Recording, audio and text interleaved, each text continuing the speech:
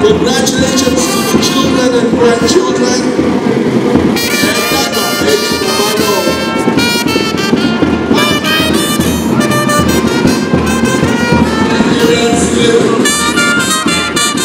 Give glory to God for the life of distinguished sons, nation, and the community. Thank you. So much to our nation.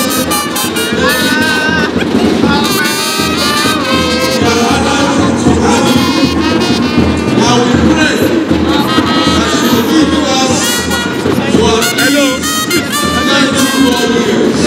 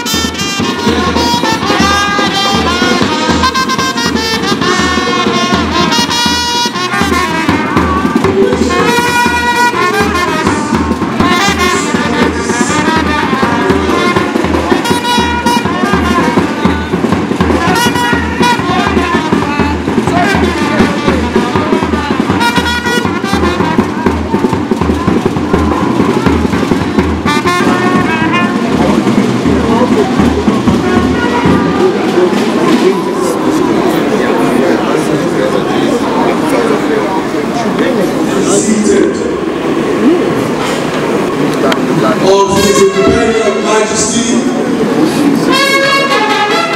by you.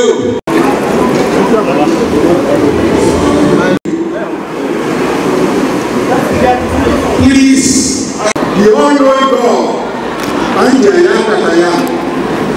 we bow down before you this day, a great day, on behalf of our Father, High Chief Lisa, Senior Olusola,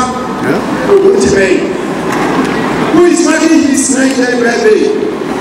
We We glorify your name because right from the beginning, you have brought him onto this earth. You have never left him for a minute. That your enabling grace will be here and direct today's affairs in the mighty name of Jesus. Mighty Father, when Papa we want to look back, we will be glorifying you for all that you have been able to do in his life. Father, accept our thanks and praises in the mighty name of Jesus. As we are starting this reception now, Heavenly Lord, we pray that all that we are going to do here will be honored by you. And at the end, we will have to also glorify your name. Thank you, Jesus Christ, our Lord. Praise the Lord. To the nation and the kingdom. A man we all refer to as a motivator. High Chief Lisa of Ondo Kingdom. Premier Olushola Ogutime, ONFCA. I'd like to, on behalf of the organizers of this event, thank the Almighty God who has made this day possible. The journey of 19 years is a lot. Let me also thank everyone who has come here to celebrate with this most distinguished Nigeria. I'd like to especially welcome the Father of the Kingdom, His Imperial Majesty, Oba Dr. Victor Adesimbo Ademefu Kinadejo, CFR DSC Jilo III, Oshimawe, and Paramount Ruler of Ondo Kingdom. Ebania, by you. Kabiyesi, thank you very much for all that you do to make this kingdom great and your contributions to our great country, Nigeria. Let me also welcome his very amiable and dashing Olori Comfort Olayinka Akinadejo. Thank you very much for standing by our king. The funny thing is that even though I'm not a son of our king, I see Oba Akinadejo as my king. Thank you very much. And I know you know that from the depth of my heart I'm grateful to you for everything that you do. Distinguished ladies and gentlemen, now, Howard welcomes the Father. May I also take this moment to welcome the Governor of our state, His Excellency Lucky Orimisan Ayedatiwa, represented by the Honorable Commissioner for Information and Orientation, Mr. Adewale Akinwo. So thank you very much, Your Excellency, for joining us at this event. I'd like to especially as well welcome the chairman of this occasion, Chief Ruben Family Fashion OFA. Let's put our hands together for Papa. Their very, very leader continues to age with grace. And personal, thank you very much, Papa. I'd like to welcome as well the Justice of the Supreme Court of Nigeria, Justice Eli Ogunwubiju. Thank you very much for the great works that you do. May I also respectfully welcome a member of the House of Representatives, Chief Abiola Makinde. Thank you very much. My privilege as well to welcome the reviewer of the book that we all are gathered to launch, to present and launch today. former Vice Chancellor of Adekunle Ajasin University, Akoko, Professor Femi Mimiko. Distinguished ladies and gentlemen, it's also my honor and privilege to welcome the leader of Ileoluji, IG Fagbawi, representing Kabiyesi Ijebu of Ileoluji. Distinguished ladies and gentlemen, my privilege as well to welcome the Ooni of Ife, Oba Adeyeye Eniutan Ogunwusi, represented by Oba Adewumi Sakariyawo Olaibade, the Olu of Ayede Tebikiri Ife. Kabiyesi, thank you very much. I'm privileged as well to welcome Mr. Felix Tayo Ojo, the representative of Prince Adewale Adebayo. Thank you very much for joining us at this event. Lawrence Adelaishui, thank you very much. Thank you very much. And the Oshogbo of Ibrula, His Royal Highness Oba J.A. Fadoju, thank you very much, Kabiyesi, for joining us. May I also take a moment? Chairman's opening remarks.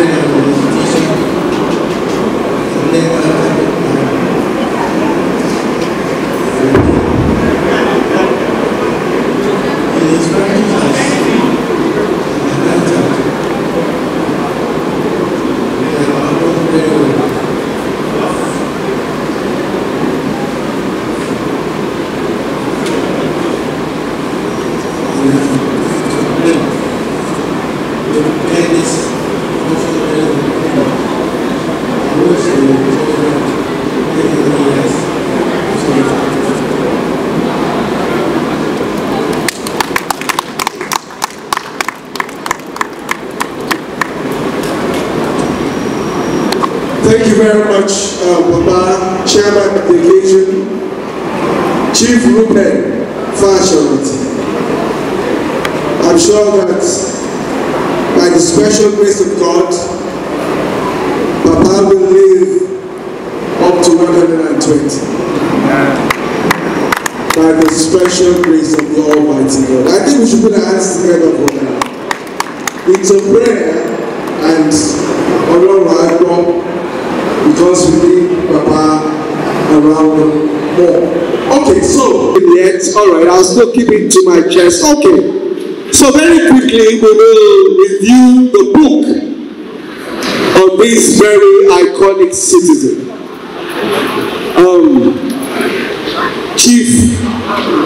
High Chief Simeon Olusola Oguntimere is so many things to so many people. But today, you're going to hear some few things about him that you may not have known before now. And so, we're going to review the autobiography of High Chief Simeon Olusola Oguntimere. And to do that, I'd like to invite former Vice Chancellor Adekunle Ajasin University, Akungba Akoko, Professor Olufemi Mimiko, MNI-ORA. Thank you very much.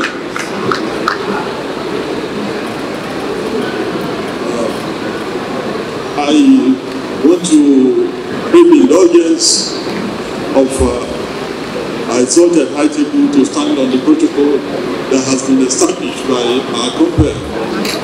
They are trained to do that, and I don't want to go into the arena.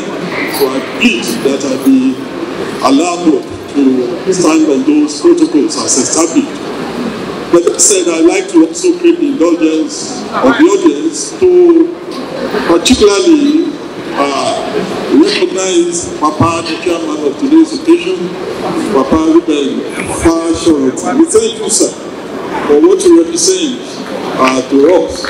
We pray the Almighty God will continue to strengthen you. I had the honor of giving Papa's 97th birthday lecture about 2 years ago. So I suppose that Papa will be close to 100 now. Thank you, Baba. May God continue to strengthen you. I also like to bring my most regard,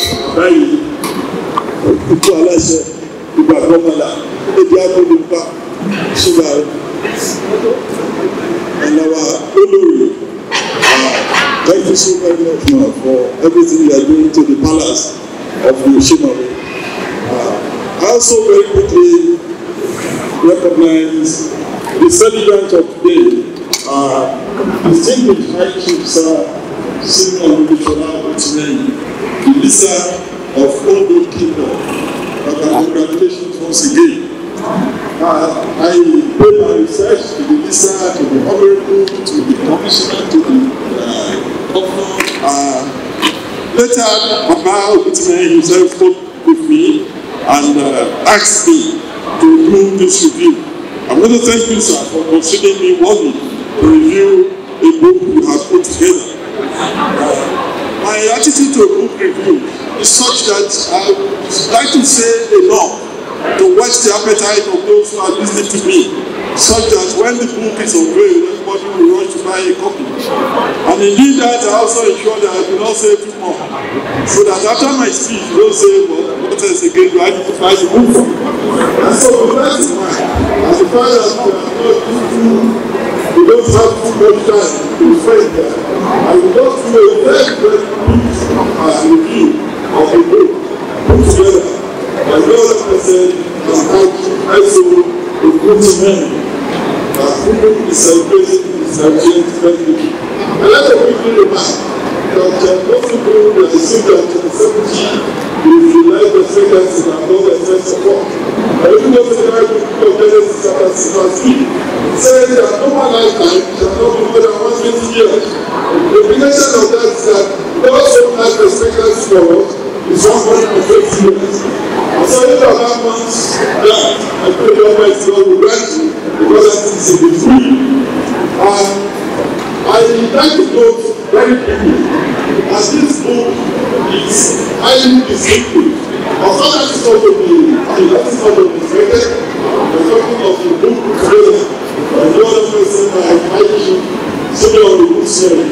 The book is quite distinguished, and as I was talking about it from the structure, it's a book that comes from 16 chapters. Why the publication is by Make-Way Publishing, the Timely Press PLC of Lagos is printing. In the very beautiful instruction, we also take to cover virtually every aspect of this very intense and at the same time life. The purpose of writing the book is very well laid out in the preface, and I hope, having reflected on my life over the past 2 decades, I will consider it as the justice, the mindset, and the desire of future generations if I do not put down writing how much I have been favored by my maker from my past in this non-Nigerian age. The man of destiny, that's the title of the book. The man of destiny calls from the new features. In the first time to have every chapter, said those who are company, he became the party. In 1995-96 period, he served as the president of ICANN. He went on to become the first chartered accountant member of the ICPC. Not only that, he was conferred with National as well as national honor of OOM. The actor is this man was elevated to the most prominent additional leadership position in the face of life. Where only the human way of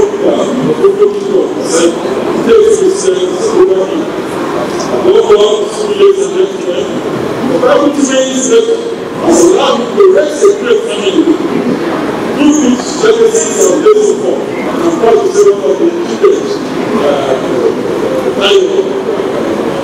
it's son, proud to say his husband. And for the fact to be the very right age of 90, he probably doesn't come back to that disability. And we're going to be the round of God.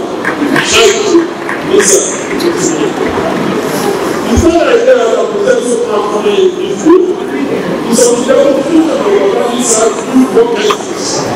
You find that among others, it's on diluted education of future, diligence, all organization of the almost adequate contribution of the private company, the focusing of an idea will be transformed into a complete code through their hard work.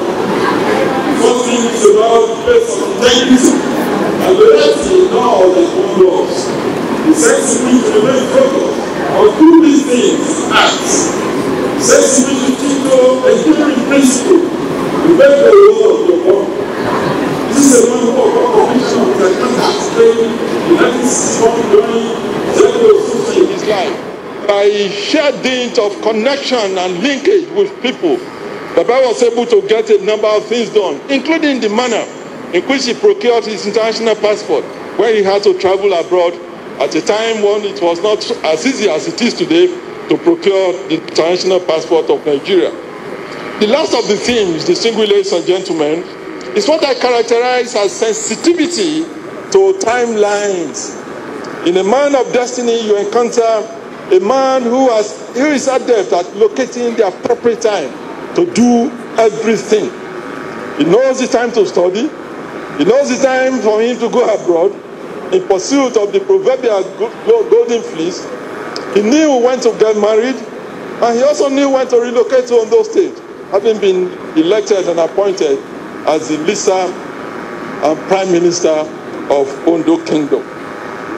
In this book, we also encounter some amazing dimensions of Baba Lisa's personnel, which together make his life a lesson in good. September 18th, 1961, Baba began a job. He began to work.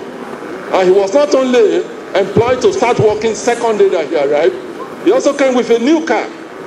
When you place that, when you juxtapose that to what happens today in terms of the situation of the economy, I think Baba should have spoken a little about the way the economy and politics of those times were organized, such that such a thing was possible. I don't imagine that it's possible anymore for any of the Gen Z people now to graduate school on a Monday and start work on a Tuesday. So we need a little. So what I conclude is that Papa probably is going to write the next book, and I look forward to that. On that note, I'd like to very quickly make my final comment. It is a comment to all of us that it is important for us to write, as many of us as possible, any little experience you have, especially those relating to accomplished professional life, you should put together so that we'll be guided, so that the children of tomorrow will be guided, because we live in a time when values have migrated. Some of those values that held our society together are now lost. And so we need people to write so that the children of today and tomorrow will see those great values in place and will be able to guide their own lives as appropriate. On a final note, let me close this review on a line that I'm most enamored with in the book, A Man of Destiny. It is a testimonial on the totality of the persona of High Chief Simeon Oguntimehin, issued by no other person than Chief Obafemi Awolowo, SANG CFR, a man I consider the best of them all. who by any stretch of imagination would not be considered frivolous. According to the author, at the opening of a theatre house, the corporate building of Zedo Sosoya and Company in Ibadan, on April 10, 1986, the former premier of Western Region, appropriately described as the best president Nigeria ever had, pointed to Chief Simeon Oguntimehin and said to somebody that see that man going, if you want a man of dignity, loyalty, and honesty, that is he. I commend the autobiography of that same man, so aptly described by Chief Obafemi Awolowo, High Chief Sir Simeon Olusola Oguntimehin, OON, FCA, KSC, JP, Lisa and Traditional Prime Minister of Ondo Kingdom to you, as I congratulate the non-Nigerian once again on the grace of God upon his life that has seen him live an exemplary life and made of himself a standing role model to younger generations of Nigerians, Africans, and indeed humanity. Once again, I thank Abaye, the celebrant, and distinguished ladies and gentlemen for listening to me. Thank you so very much. Shall we put our hands together for the reviewer of the book? Put your hands together, please. Thank you very much. Of course, I said to you that there are some things virtually everybody here wouldn't know that you would find out today. I found out so many things from that review. Thank you very much, Professor Mimiko, for accepting to review it. Okay, very quickly, we will unveil the book. Once it is unveiled, then the presenters, then the chief launcher will take over, and every other person will also present, speak to the book, and of course launch it. I invite His Excellency, the Governor of Ondo State, Lucky Orimisan Ayedatiwa, to step forward, represented by the Honorable Commissioner for Information and Orientation, Adewale Akinwazutu, to step forward with everybody at the responsibility space to unveil this book. Your Excellency, sir. I'd like to invite the chairman of the occasion. I'd like to invite celebrants, everybody in the responsibility space to step forward for the unveiling of the book. Thank you. And of course, to be assisted by the managing director of the publishing company. Hi, Chief Father Niye, Chief Makine, Professor Mimiko, Justice Ogunwumiju, Kabiyesi, Obayede, Ife, your Chief Launcher, Your Excellency.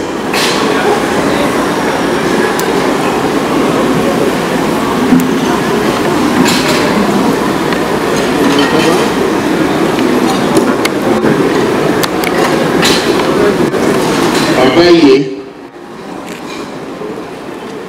the royal father of Ondo Kingdom, Your Majesty, Oba Adesumbo Kiladejo, I greet you, sir. To the celebrant of today, Baba Mokiwon. This is the day that the Lord has made. We are rejoicing and being glad in it.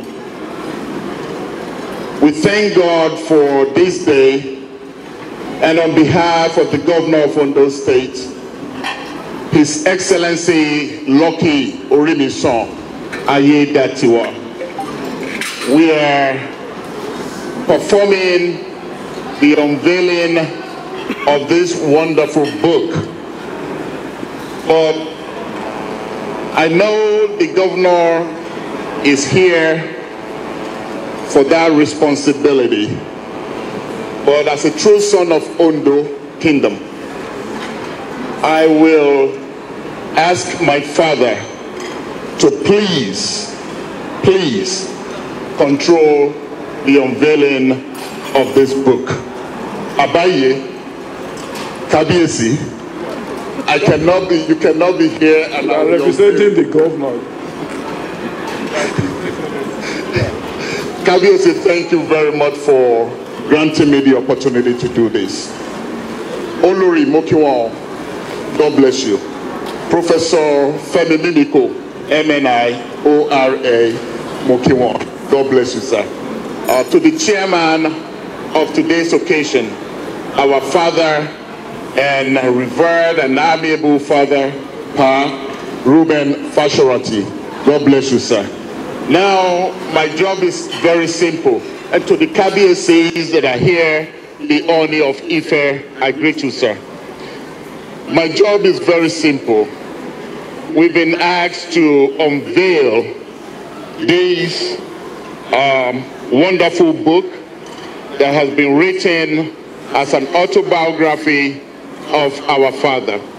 Ladies and gentlemen, you will agree with me, looking at our father today, that he does not look 90. 90 really looks good on you, Baba. God bless you, sir. And we pray that in the name of the Father, the Son, and the Holy Spirit, that you will celebrate your 100, you will celebrate 110, and according to Professor Mimiko, quoted from the Bible, the book of Genesis, you will celebrate 120 and beyond, in the name of the Father, the Son, and the Holy Spirit. So, ladies and gentlemen, we unveil this book. Kabiesi, please, if you can help me to hold it. We unveil this book in the name of the Father, the Son, and the Holy Spirit. Amen. I wish to request that everyone here should pick a copy and raise it up for the cameras. Finally, you will now see the book. Very beautiful book. I will tell you how much each one will cost later, but this book is beautiful. So, distinguished ladies and gentlemen, the chief launcher should please come this way. Mr. Tayo, please come this way. This way, please. This way, yes. Representing Prince Adewale Adebayo. Thank you very much. So, shall we take pictures? As it's now obvious that the book is in the public space. Happy birthday, High Chief Simeon Olushola Oguntimehin Owen. Thank you very much. God bless you. You may return to your seats. Thank you. Thank you very much. I'd like to, at this point, invite a few people to present the book, and that's by way of speaking to it and, of course, launching it. I begin with the representative of Chief Oluwakigbugbe CFR. I'd like to invite his son, Mr. Kunle Akingbugbe, to step forward for his presentation. This way, please. I think I better just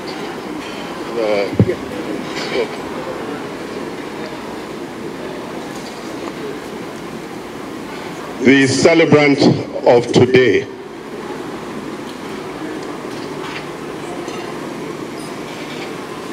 The protocols have been very well established by the representative of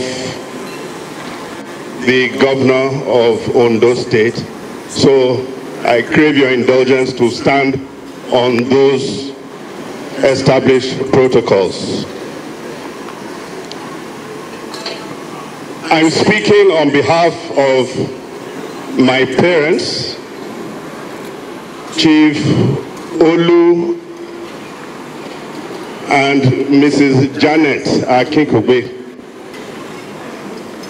who have prepared a written speech for me to give on their behalf.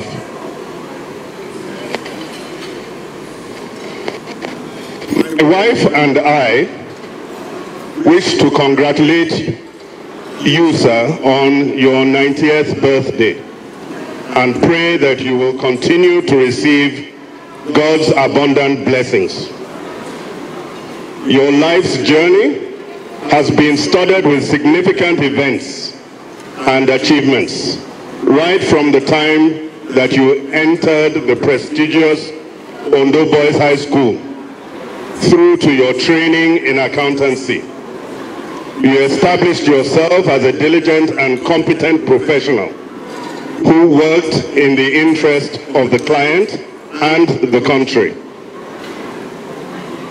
After retiring from active practice, your peers elevated you to the position of President of the Institute of Chartered Accountants of Nigeria. You also later accepted the invitation to serve on the board of ICPC, where again, your expertise as an accountant was a valuable asset. This service was appreciated by the federal government of Nigeria by the conferment on you of the national honor of Officer of the Order of the Niger. All throughout these periods, you served on several corporate boards and gave generously to the cause of the development of human capital of the country through scholarships and mentorships. Your place of birth, Ondo, has also been a beneficiary of your wisdom and excellent interpersonal relationships, and has rewarded you with the highest elective title in the Ondo Kingdom, High Chief Lisa, the traditional Prime Minister. You and your wife have been blessed with a good family of accomplished children and grandchildren, who are a source of pride not only to you, but also to the rest of the country. Only 2 days ago, you dedicated and gifted a church building in thanksgiving to God for his munificence to you. The foregoing only serves to illustrate how worthy your professional colleagues, your country, and His Royal Majesty, the Oshemawe of Ondo Kingdom, have found you to be. But I believe my wife and I have also have a special and treasured relationship with you. We have enjoyed an intimate relationship for over 63 years. This relationship is marked by mutual affection and trust, with both of us having the highest regard for one another. I can quite easily go to sleep if I have given you a task, knowing that you will do it to the very best of your ability. What has also gladdened my heart is that our children have also been able to go to each of us as fatherly figures whenever they need sound advice on whatever matter, and they know they will always have an empathetic reception. The years have not diminished this affection, and for every day the Almighty gives us, I pray we can continue to enjoy this special relationship and watch it continue into the future generations.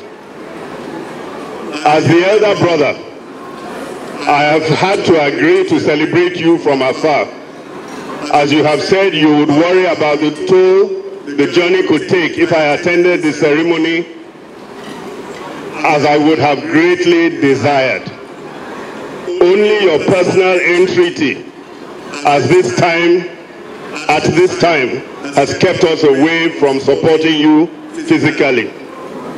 Once again, we congratulate you for reaching this milestone in your life's journey and exemplified in the OBHS school motto, Probitas Nationem Extollit, righteousness exalts a nation. Now you can relax, find beauty all around, as there is love at home, according to our school anthem. Finally, ladies and gentlemen, Chief and Mrs. Akingbe have instructed a small token to be transferred in support of the launching of this book, which has been done a few moments ago. I congratulate you on the launching of this book and commend it to each and every one of us. You will find it excellent reading. Thank you very much. Thank you very much. Let me say that the transfer scared even me. It was account shaking. Thank you very much to Chief Akingbe and his wife for that very fantastic support for the book. I'd like to invite to the responsibility space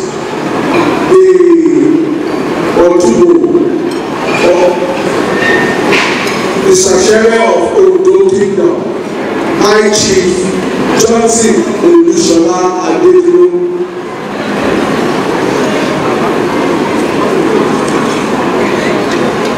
Please, the Secretary should take a seat at the responsibility space. Let me also invite the representative of former Governor Olusegun Mimiko. That, of course, is Chief Ilonjo Ogiriosa, as he steps to the responsibility space. I'd like to thank you very much, ma'am, and Cabo, thank you very much for joining us. Let me also welcome the Adafi Lobby, High Chief Mrs. Oyedele. Thank you very much, welcome. I'd like to welcome all the lobbies, one after the other. We're grateful for your presence. I'm sure that once their names come to me individually, I will do appropriate recognition. But I welcome all the lobbies in the building. Thank you very much. We're grateful for your presence and for all that you do to make Ondo Kingdom beautiful. So, distinguished ladies and gentlemen, we move on to the presentation, and I'll begin with the Chief Launcher, Prince Adewale Adebayo, who is represented by Mr. Felix Tayo. Thank you very much for coming to be Chief Launcher at this event.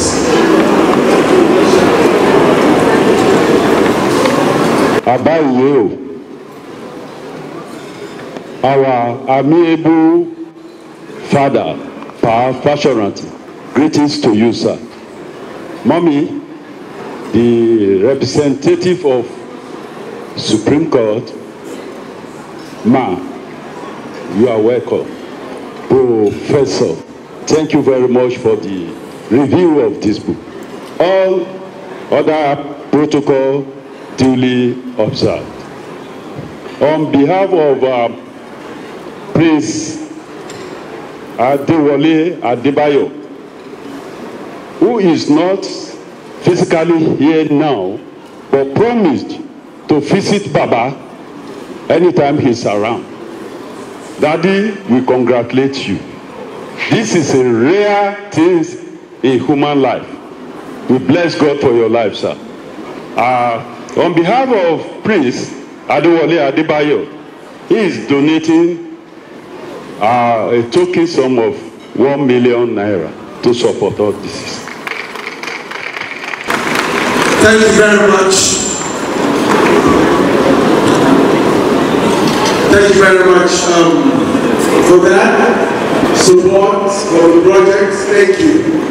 I'd like to invite Chief Abiola Makinde to step forward, speak to the book, and launch it.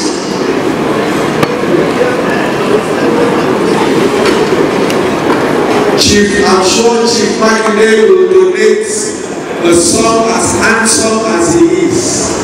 He's a very handsome son, tall, and I'm sure that he will live up to that fantastic look. Chief Makinde, please. Well, thank you very much.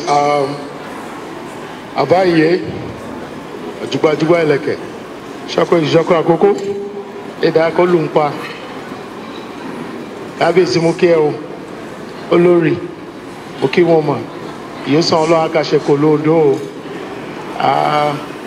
Baba Lisa, happy 90th birthday and 10th year as Lisa of Ondo Kingdom. Yusan Lo Akashe Koel, Nagba Alon will celebrate your 100, 110, 120, 150. Nagba Alon Ajo Ashe 180. God bless you, sir. The chairman of the occasion, our own father, Ruben by Fasharati, Mokeo, Olakewo, Supreme Court Justice, Mommy, I greet you, ma. Prof, I greet you, sir. My brother and the representative of Mr. Governor, Honorable Chief, Amelekwe Chief Nwaju Kavesi. I guess what to do for your call. Honorable Dr. Wale Akinlosoto, Mokio, Kabiesis, Mokiwonsa, by Mokiwon, Allah Akewon. My own brief to launch. Well, undisclosed amount as a public servant. So I think that is good enough, right? So that we will donate handsomely and powerfully. Do you agree with me? But it's undisclosed. Thank you and God bless. I've always trusted Chief Makinde's words, and I know that having made that pronouncement, he said handsomely. I know what that means. Thank you very much, Chief Makinde, for supporting the project. I'm going to ask one of the ushers to step to you to take that support. Next, to support this project is Honorable Justice Henry Kukubu, a woman of amazing, excellent grace.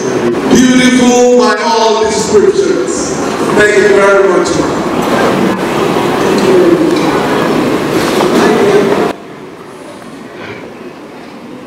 Adiope, Bata Opelese.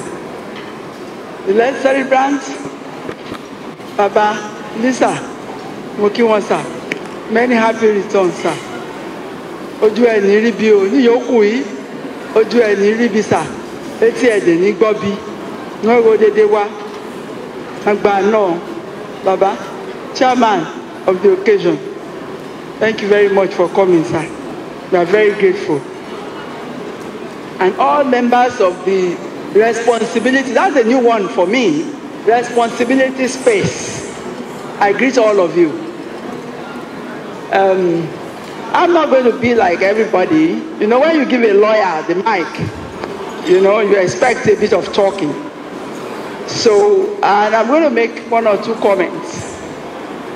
When you write your autobiography, you want a permanent record of your life to teach others what you went through.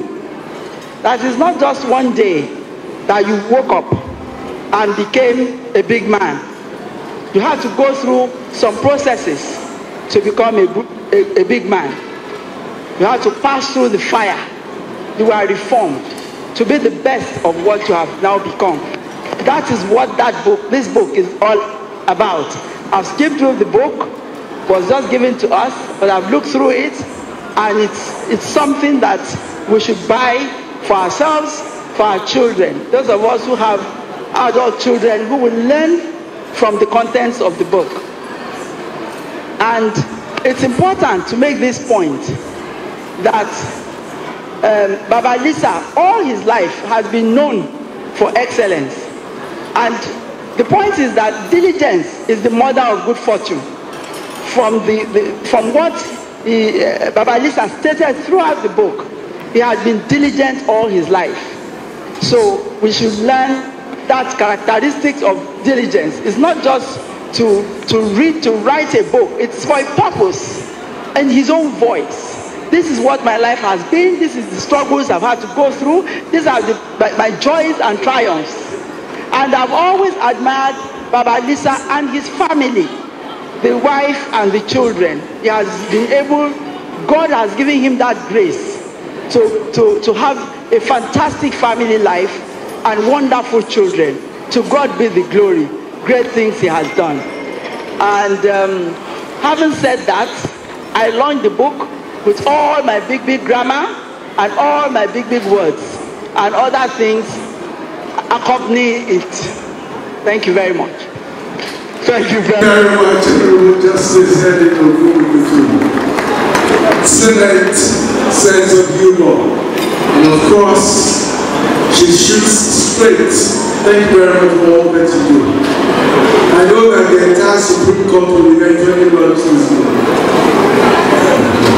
But of course, as justices, you will not disclose. However, let me put some people on notice. I will not accept, I will not disclose. I will not disclose ends with Honorable Justice Ogugubiki. Every other person I call will disclose by force by mind. And I know who I'm looking at, and that's no problem. So, distinguished ladies and gentlemen, next to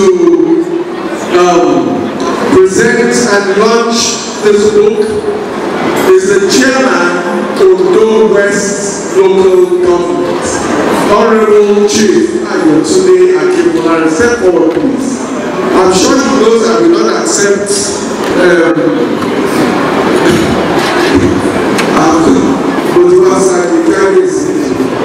to address everybody.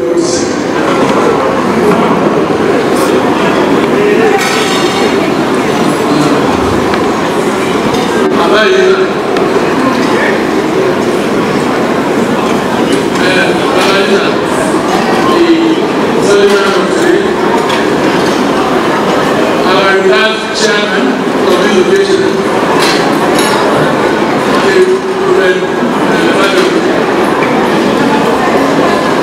the national leader of the Federal, all the other high chiefs,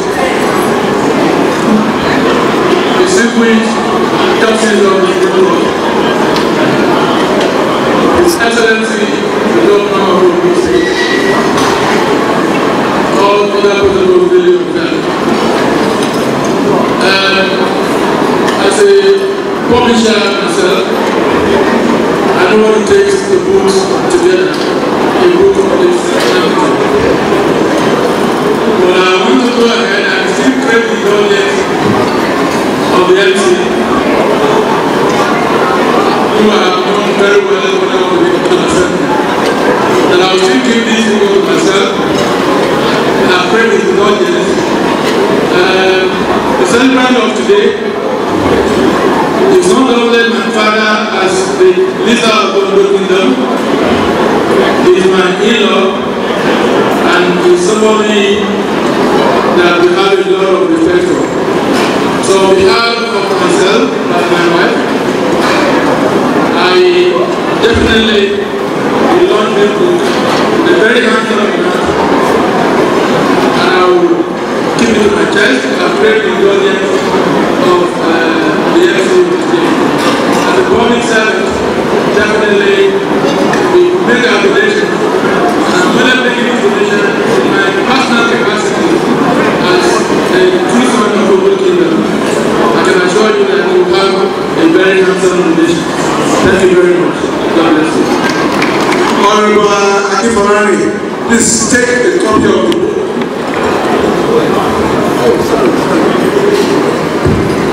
Sister Nadia, please give him, this is for his family, give him one for for Ondo West Local Government Library.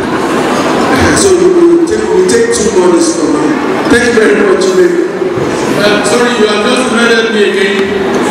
I was a proud student of Ondo West High School, where Lisa graduated from. I also want to purchase 2 copies for the library of Ondo West High School. Thank you very much. Give me a third one. And when you come, please wear a brush and scoot in for that library at the entrance of the city. Thank you very much for the library. Thank you. Representatives, the archivist himself is going to support this project in 2 capacities. First, as archivist Imejo Obiliosa. Second, as representative of His Excellency, Dr. Olusegun.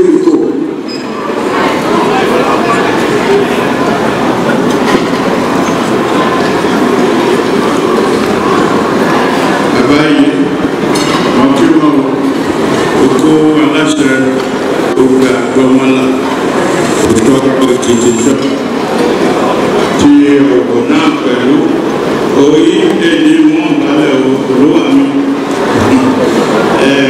Moki Selif Anthony, by at 90 you are still very young.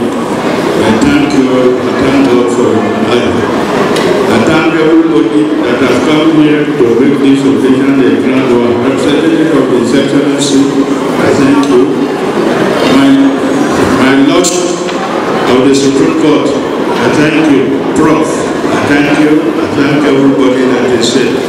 My own brother, my successor in office, MHR, my own son, I thank you.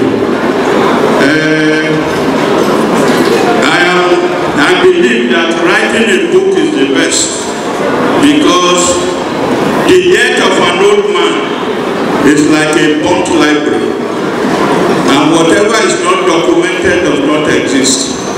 I therefore commit this book to the younger generation to read, so they can learn from me. That is how we can do justice to what has happened here today. Whatever is not documented does not exist. All our parents died with the potential of good medicine because it was not documented. Now we buy Chinese medicine because it was not documented for the modern people to refine. So I commend you, sir, and I congratulate you for this. Long fishing does not attract big money. Short fishing is better. On behalf of His Excellency, Dr. Olusegun and myself, I would like to launch the book with a sum of 300,000 naira. I also will buy 2 more for the King's College. I'm a graduate of the King's College. Who knows the King's College here? Ondo Grammar School. That is the King's College. That is the King's College. So I'm going to buy the book for the King's College. Thank you, Your Excellency. And I buy it. So 300,000 for my King's College. Thank you very much. 3 copies.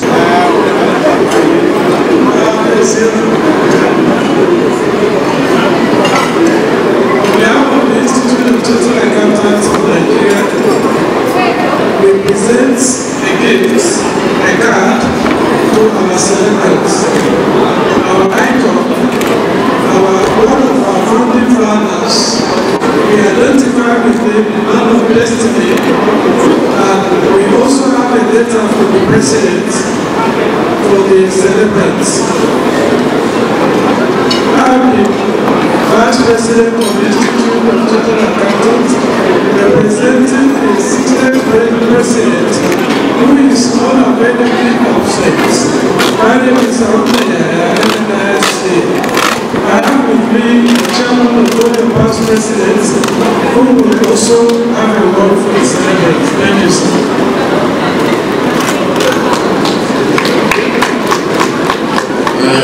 Thank you all. Welcome you all. It's a pleasure for me to be here today on behalf of Ghana and the voice of past president. This gentleman we are celebrating today is an icon, is an eminent person, is very dear to all of us. It's a pride to the institute, and it's a pride to Ondo, and it's a pride to Nigeria. We wish him many happy returns of the day, long life, and prosperity. And I'm wishing you as well. God bless you.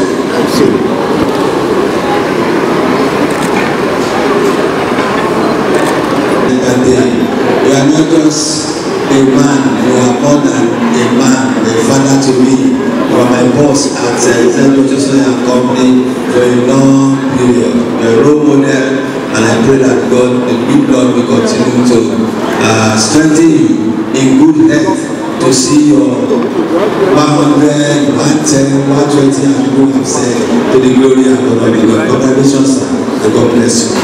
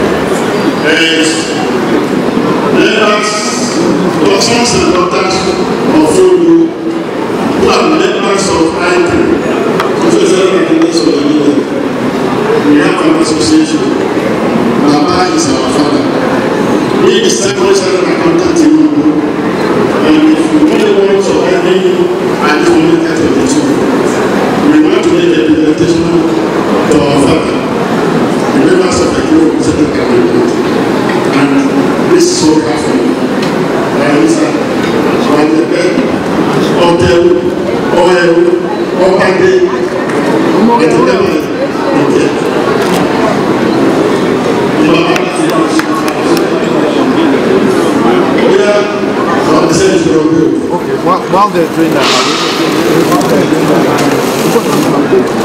thank you very much. Okay, we're going to take Ondo Boys High School, and then the publisher will speak to us before we move to the birthday cake. So, may I respectfully request that Ondo Boys High School should step forward. Let me welcome Otuba Bola Ade. Suka, thank you very much. Welcome to this event. It's good to see you. Welcome. Ondo Boys High School, please.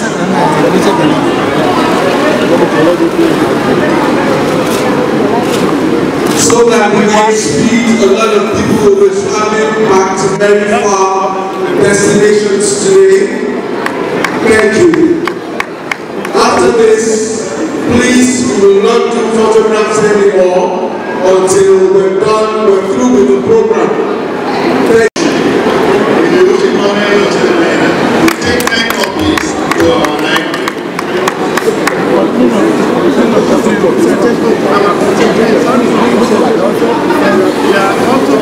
We're also presenting this portrait to our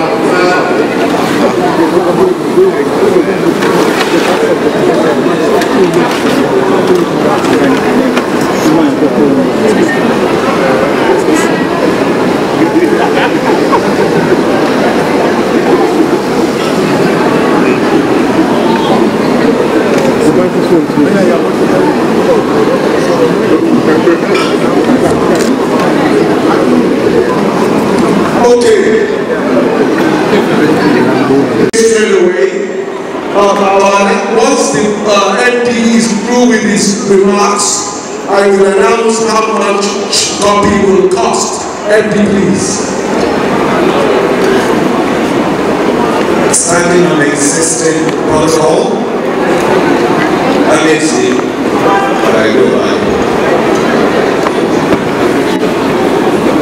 Special guests and ladies and gentlemen, we're going to be moving the event on forward, because as you can see, I stand here on a number of platforms. As a son, as a publisher of the book, Makeaway Publishing, with good acknowledgement to the printers that did a fantastic job at a very short moment.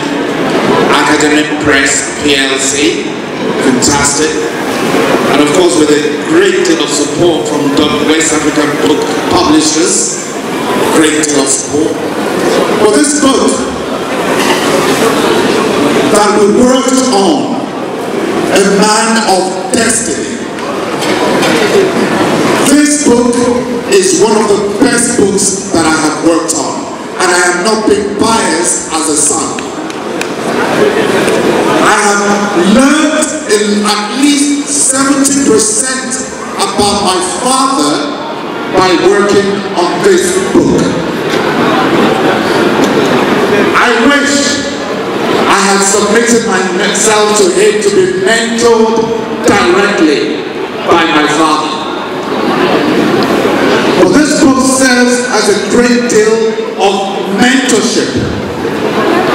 And as I said to some people,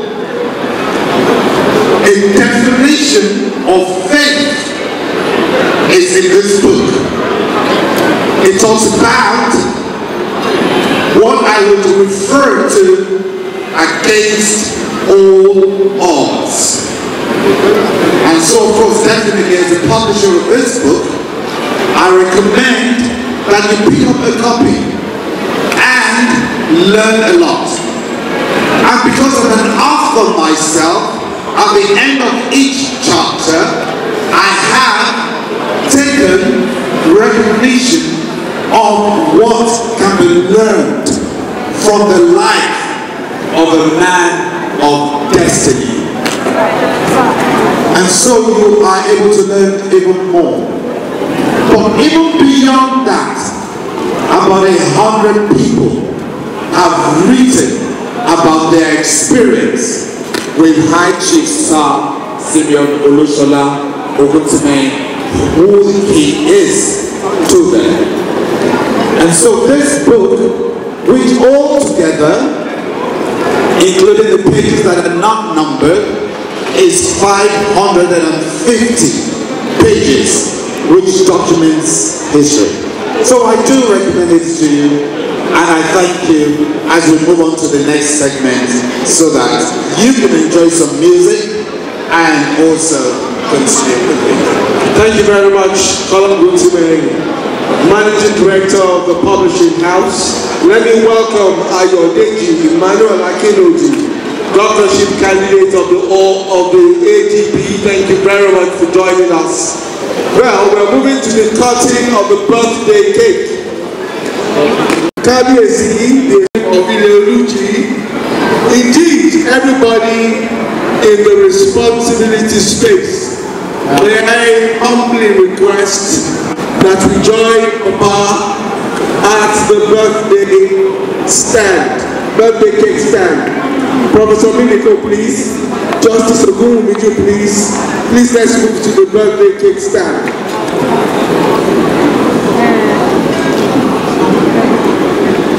The hardback of the book is 35,000 naira, while the paperback is 25,000 naira.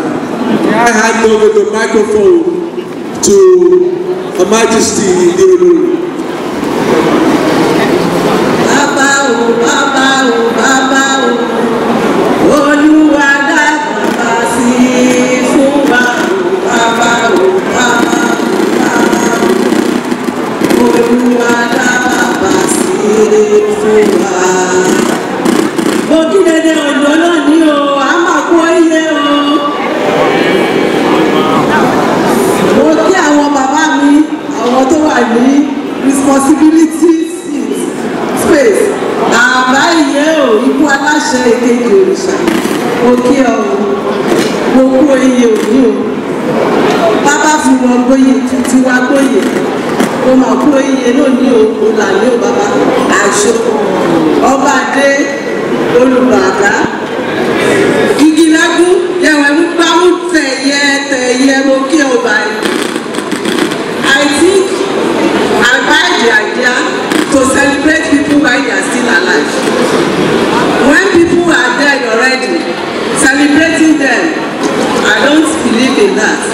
So Baba, you mean a lot to us in this kingdom. You are a father, a philanthropist, and an energetic man. At 90, you are still looking vibrant. We celebrate you today, Papa. You are somebody that is a role model to this kingdom. You are our pride. We love you, Daddy. Look at this cake before you. It's very colorful. Your life will remain colorful. You will continue to live longer, and you will never fall sick. You will be like the palm tree planted beside the river that brings forth its fruit at the right time. You will continue to see your generation, children's children, in good health, in joy, and in happiness. Happy birthday, Daddy. Lay your hands on put your hands on the knife as I count 1 to 90. Please, can you join me in counting from 1 to 90? 1, 10, 20, 30, 40, 50, 51, 55, 65, 70, 80, 90.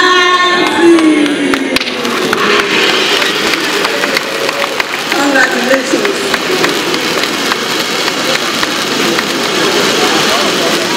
Thank you very much, the Queen of the Kingdom. Happy birthday, High Chief Simeon Olushola Okutimeni, ONFCA. Many happy returns on this day. May the Lord spare. Sheto Akinwande, are you in the building? Sheto Akinwande, please step forward quickly. Please, the children should get set. One after the other, I will call their names. The MC told me that all I had to do was go and hug my dad and say I love him. I said, mine goes beyond that. That's too small. So I don't just want to say I love you, Dad, and off I go. If I had to, I don't even know. If I had to write a book or say something about my dad, I'm sure we'll all be here. And so I think about it. Who is my dad? He's a workaholic. I've always known him to be one. My dad is loving. My dad is, we've been talking about integrity sometimes to an annoying level, annoying to me. I'm like, Dad, please, for goodness sakes. And another thing I know is he loves God. He loves God, and there's something to I said. I said, some of us say we are born again, but I have a living, in fact, full time, I don't know. His faith is so strong. Sometimes even I say that can one person have this much faith? But he's a man of faith. Sometimes I say, Dad, give up. He'll say, no, I'm going to do it. So when he says I'm going to do it, then I say, okay, if you want to do it. And when we were at the scholarship yesterday, you know, they were talking about men paying attention to their children. I have always known my dad. Oh dear, so now he cannot listen. I want my dad to listen to me, so I'll stop. Please, this moment is for the children alone. Let us allow them have the moment, please. We respectfully request that you return to Papa later. This moment is for the children. We have created it specially. I'm still here, yes. That talking about my dad, you know, we say all the time. I tell my dad a lot of the time. I say, I don't tell you I love you as much as I should. Because you are a good man. That is just the fact of the matter. And my dad is 90, of course we all know. And he still goes on his fast once a week. Sometimes I'll say, and he has done it for years. He said, no, I have to do it. You know, I'm not going to it. So when we talk about faith, when we talk about loving God, so it's not just about, let us say, I'm a Christian, and saying that, don't you know I'm a Christian? No, that's not his life. And he has a sincere heart. Like I was saying before, there are some things he does that I'm like, Dad, this is getting to the ridiculous. He'll say, don't worry, it's fine. Then another thing is, my dad, I said it, my dad is very resilient. You cannot stop him. When he wants to do something, he'll now keep quiet. But when I now get to a state that, no, Dad, you are not going to do this, he'll say, okay, if you say I should not do it, but I know that he'll still think, oh, I'd rather just do it. And he's very intentional. I wrote again that my dad is fiercely loyal. When his relationships with people, he never lets go. When people he has dealt with, when they pass on to glory, their children, everyone they leave behind, he doesn't just abandon them or leave them. He has people that have died maybe 40 odd years. He's still on it. When they are doing things, you say, oh no, I have to go to this. And my dad is somebody I know, even as he is sitting down. I tell him that I cannot do it. My dad will make Lagos Ondo day trip. I said, I'm sorry, I cannot do this. And he's still bouncing. Praise the Lord. And he's so strong. Sometimes when we go out, you have to actually jog after him because he has gone. So where he gets the strength from, I know it's just the grace of God. Because sometimes, if not that he knew when he was born, we'll just even doubt it, that this man, he cannot be how old he says he is. And he's very sacrificial. Very, very sacrificial. Some people bring demands and you are like, see, but he will put others first. That's one I know about him. And he's very, very kind. He's very kind. He's very loving. He will take us wherever, whatever it is we want to do. He just lets us do it. Like before I was interrupted, I was talking about when at the scholarship we were saying about how fathers should play a part in the lives of their children. As far as I can remember, every school that I have gone to resume, my dad will go. And not that he had nothing to do, very, very busy. He'll leave for in the morning, sometimes 11 p.m., 12 midnight, he'll come, but he'll go, no matter where. He followed me to Abraka. In fact, I don't think there's anywhere they do not know my dad. When I went to do my master's abroad, he was the one that filled the form, did everything. When we got there, they said, oh, so this is the man. So he just, you would think he was a student, very intentional, and he just tried to do the best he can. So that's why many of our friends now, they know, you know, my dad, because he will ask, he will pursue it, he just does not let you go. And the same thing for his grandchildren, great-grandchildren. My dad will not go to bed if you do not, he does not hear your voice. I'm sure my siblings know. And if for one reason I'm tired, I said, let me not call this man today. By tomorrow, he'll call me. He'll say, I didn't hear you. You didn't call me yesterday. So that is the man that he is. And my dad, I love you. You are very precious.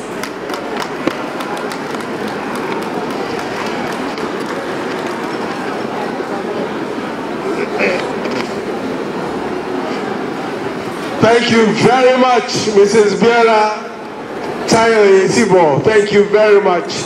Next is Mr. Kola Ogutimehin. Okay. All right. Step to dad and tell him you love him.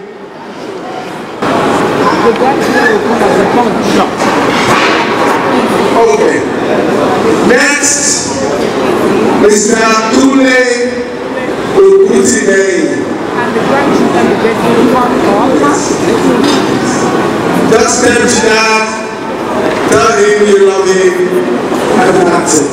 The grandchildren should get set. Please come very quickly, all the grandchildren at once.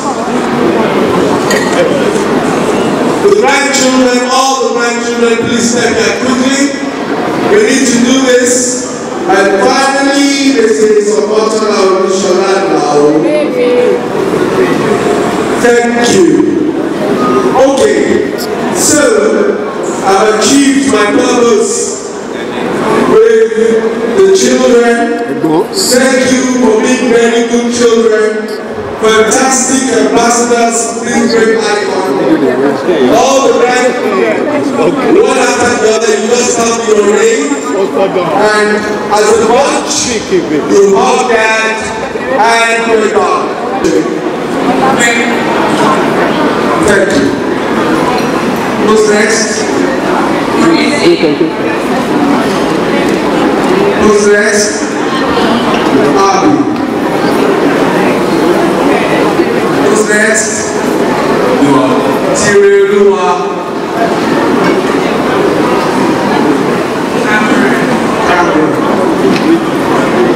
Great grandchild. Cameron is a great grandchild as well. Next. Tomiwa. Afatunde. Okay. I think the others are okay.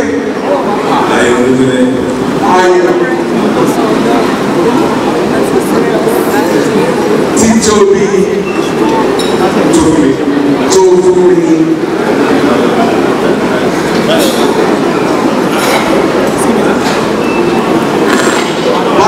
Right? It's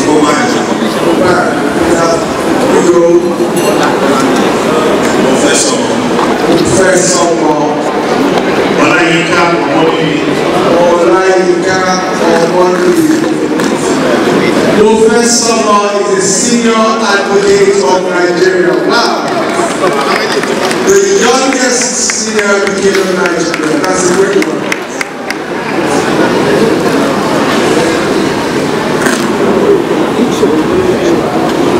Successful children, fantastic grandchildren, excellent great-grandchildren. Okay. The spouses of Papa's children, please step forward. Spouses of Papa's children, please step forward. The spouses, quickly. Let's do this quickly. Spouses, please.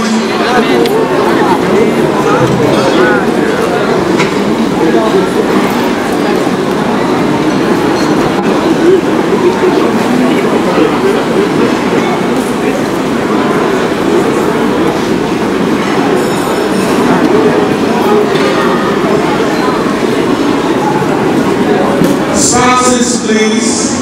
Okay. Please just go to Papa. Tell him you love him. That's it. I think the next thing to me was to me. If I was the kind of my baby. If I came all the way from here to come and agree that I'm not anything. But I have an ambition to say something. Thank you. Well, the central of today is supposed to be my father-in-law. But there are father-in-law and there are fathers in fact. I proclaim him as a father-in fact, not only a father-in-law. Because he has treated us, the sons-in-law, as sons, not just sons-in-law. And I recollect when I was dating my wife, I said, I'm trying to say this. Not every man will welcome their boyfriend in their houses.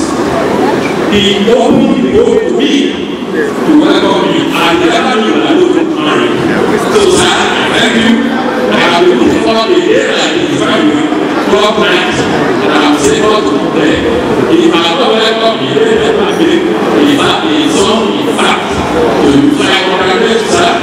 And I look forward to when you celebrate the weddings of your great grandchildren. I cannot raise the talk to us. Thank you very much. God bless you, mommy. Thank you, God bless you. Hug, Daddy. You love him still. Next. Please. Who's next? Thank you. Hug, Dad. Tell me you love him. Thank you. Who's next? You. Okay, hug, Dad. Tell me you love him. That's it. Okay. Who's next? Please. Thank you.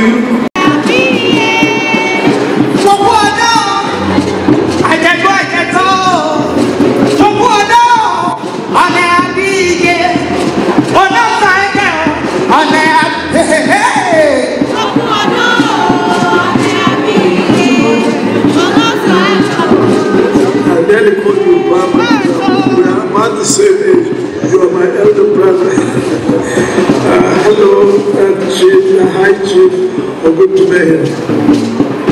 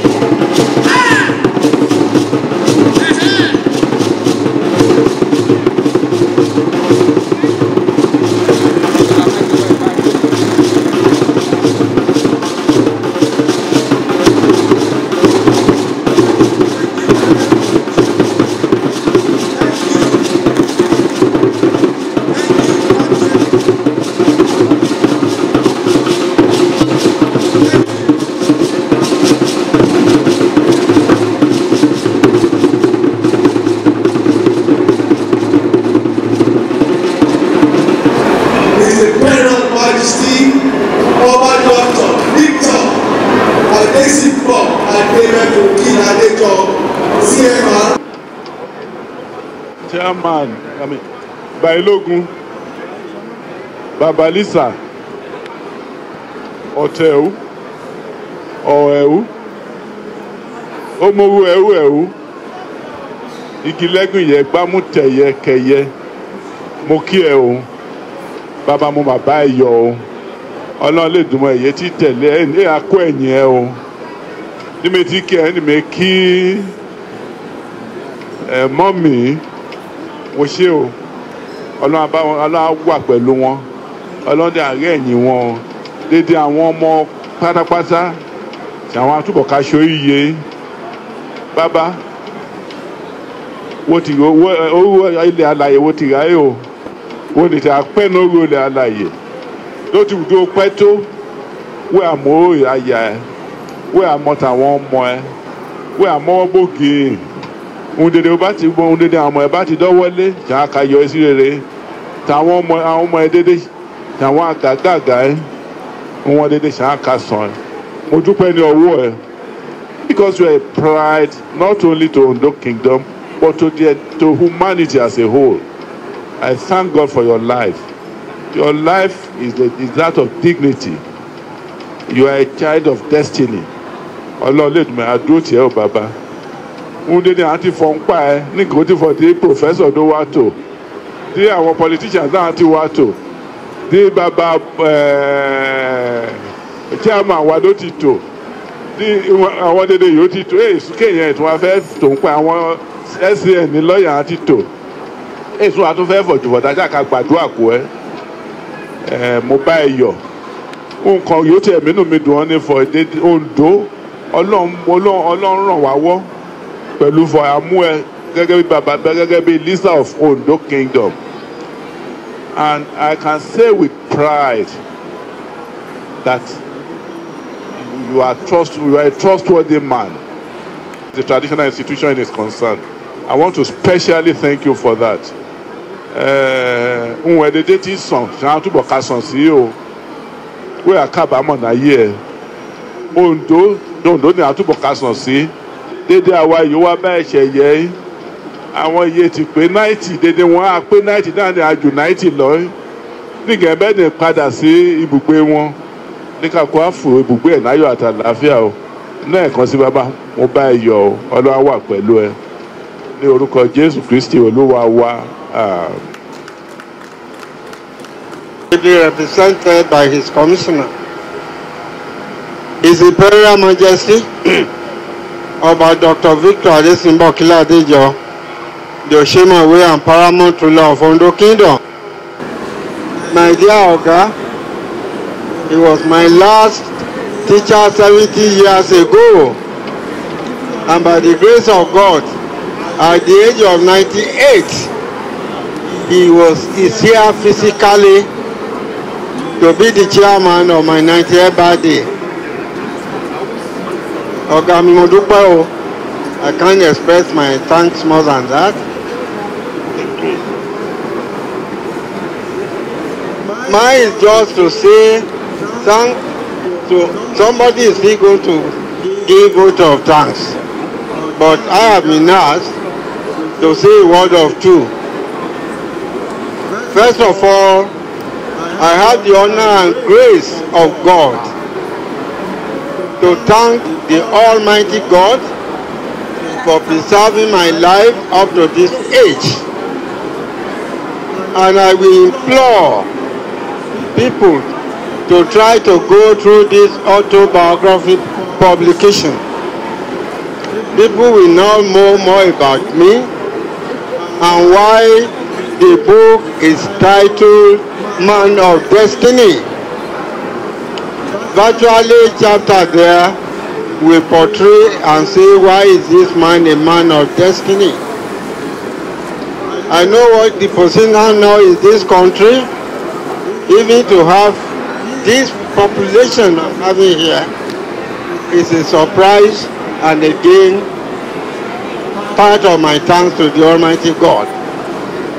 You have come all the way from far and wide to honor me on these joyous occasions. May the Almighty God honor you more and more than I can express. I do appreciate you all.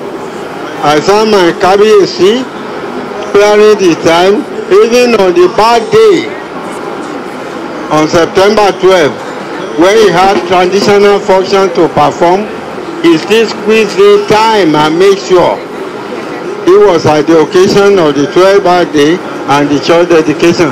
Kábíyèsí wa pẹ́ wúwa o. You are a leading example in this country, and probably that is why everything is going on very well with you in this country, in this city. Wa pẹ́ wúwa o. Adúpẹ́ o Kábíyèsí. Olórí wa. We appreciate you. We thank you sincerely. You are a mother in one. You love every one of us and everybody likes you. Ọlọ́run dúró tiẹ̀ o. Ẹnì kábàámà o. My Oga, I cannot thank you enough. Dating back to over 70-something years now. You are my last class teacher, 1954. His Excellency, even though he was not able to be here presently, but he is ably represented by a commissioner in his cabinet. My thanks to him and my deep appreciation. Probably when I have time, I will phone him again or probably give me a ring. Representative of Prince Adewale Adebayo, I thank you very much and I actually appreciate. He not only sent you here, even his television in the last 3 days, he has devoted it to capturing events. My compliments to him and my appreciation to him. Our dear Senator, I saw him around just now as he gone. MHR, Atoluche of Ondo, MHR, has he gone? All right, I thank you all. I thank everybody. I thank my wife, I thank my children, and thank everybody that has hand in the success of this celebration. Ẹ̀yin náà dàgbà o, ẹ̀yin náà pé 90 ẹ̀dún 90 o, nínú àlàáfíà ẹ̀ ní kábàámọ̀ o. Ẹ ṣé o, bẹ́ẹ̀ ṣe bá mi yọ̀ lénìí, ayé á bá yín yọ̀ o, ẹ̀ ní kábàámọ̀ o. Mo dúpẹ́ o, ẹbí lọ́tún, ẹbí lósì, mo dúpẹ́ o, ẹ ṣé o. Àlàáfíà gbogbo wa máa padà sí ààyè ibi tá a ti wá o, ẹ ní kábàámọ̀ o, ẹ ṣé o. Once again, I thank you all and do appreciate you all. Thank you very much.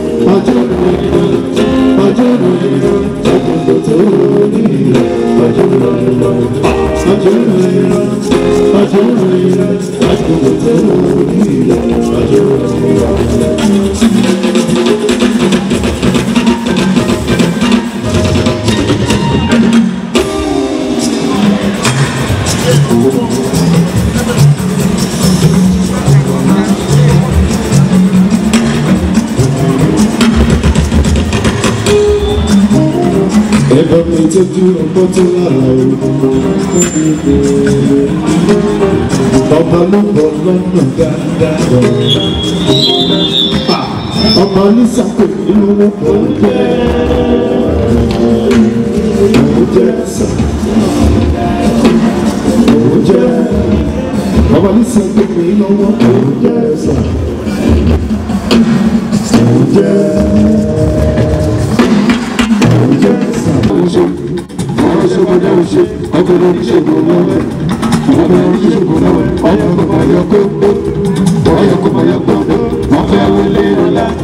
ọ̀dọ́ni kàtà kẹ́kọ̀ọ́ má jẹ́ rere náà àbí sọ̀rọ̀ ọ̀dọ́dọ́ ọkùnrin ọ̀dọ́dọ́ ọgbọ́dọ̀ ọ̀dọ́dọ́ wa owó lọ ṣe òkùnkùn ọlọ́wọ́ra ó bọ̀ ṣẹṣẹ nù ó bọ̀ ṣẹṣẹ nù ó bọ̀ ìyá lórí wọn lórí lórí abẹ́rẹ́ òwúdọ̀kọ̀ ọ̀ṣọ́ ọ̀kọ̀ọ̀kọ̀ ọ̀dọ́.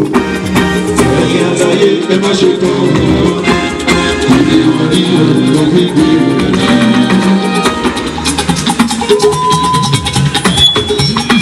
Àṣì ṣàṣìmíọ́, olùṣọ́lá rogún ti mi ìrò jíjó ọ̀fẹ́. ní bàbá ẹni ọba lọ́yọ̀ ní bàbá.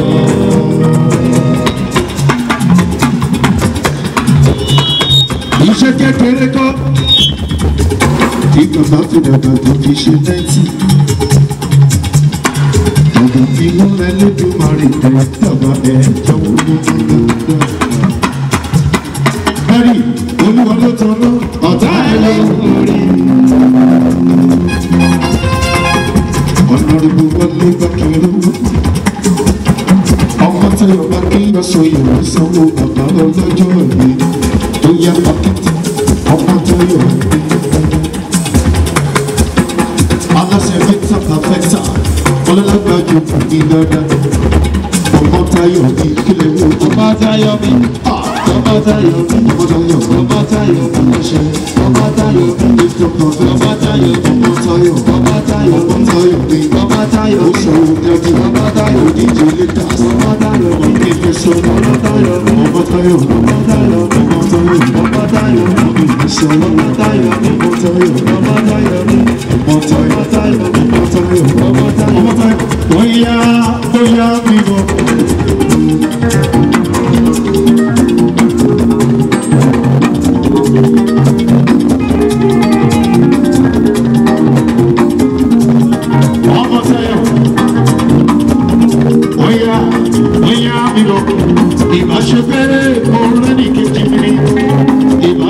Orí ọmọ Táyọ̀ lọ́dọ̀ mi, bóyá bóyá bóyá bíbọ̀, bóyá bóyá bíbọ̀, ìbáṣe pé mo rẹ́ ní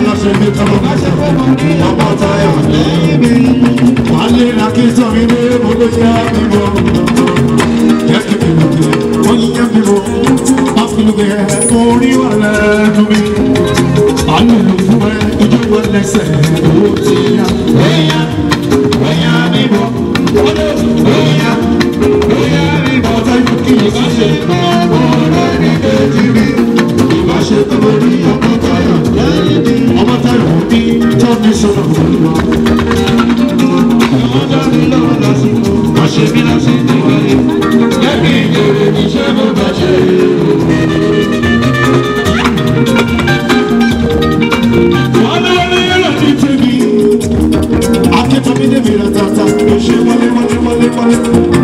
Ọmọ Táyọ̀ bàbá mi ló sanwó lọ́wọ́, aláṣẹ Victor Bàbá ẹ̀ta, àyànfẹ́.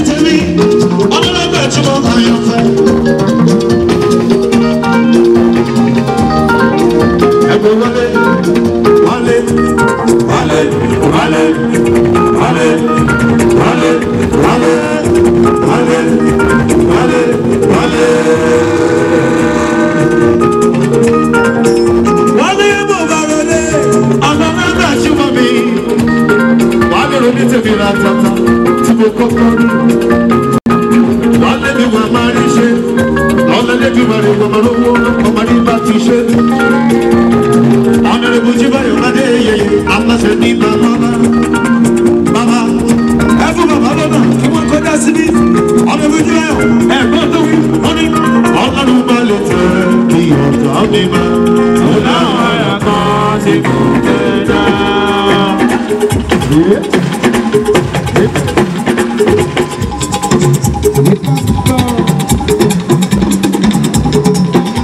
ọlọ́run bá lè tẹ̀ kí ọ̀tá mi bá. ọ̀làwọ̀ ẹ̀yà kan ti kò tẹ̀ dá.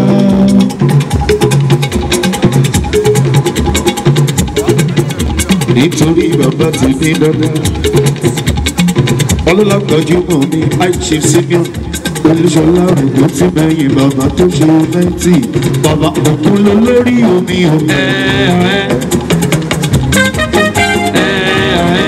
ẹ̀yin ìṣàlẹ̀ lọ́sùn pẹ̀lẹ́